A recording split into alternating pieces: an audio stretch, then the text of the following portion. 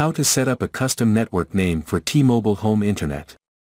Today, we're unboxing and setting up the T-Mobile Home Internet, and I'll show you how to set up a custom network name, also known as an SSID.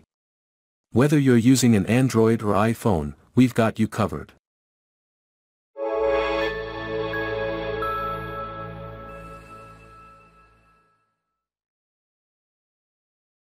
First, download the T-Mobile Internet app from the App Store or Google Play Store.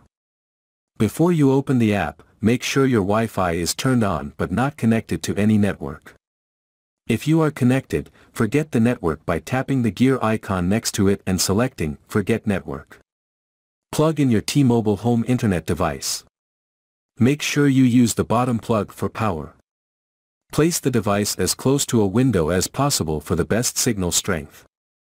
Once powered on, you should see the T-Mobile logo upright. Open the T-Mobile Internet app and select Set Up Device. Choose the 5G gateway option and skip the placement assistant if you've already placed the device near a window.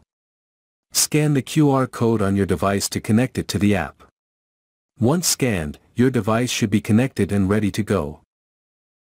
Now it's time to customize your network name and password.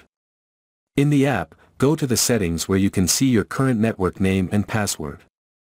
Clear out the existing name and enter your preferred network name and password. For example, let's set the network name to Norm7187 and the password to Normie123 with a capital N. Hit Submit to save the changes. Once saved, your device will reset briefly. Turn your Wi-Fi off and on again to search for the new network name.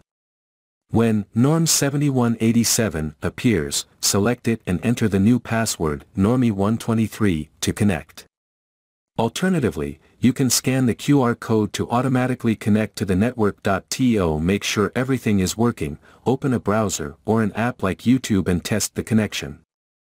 You should now be online with your custom network name. And now it is the end of our episode today. Don't forget to subscribe to our channel Mobile Service Center, and press like if you really like the video. See you in the next video.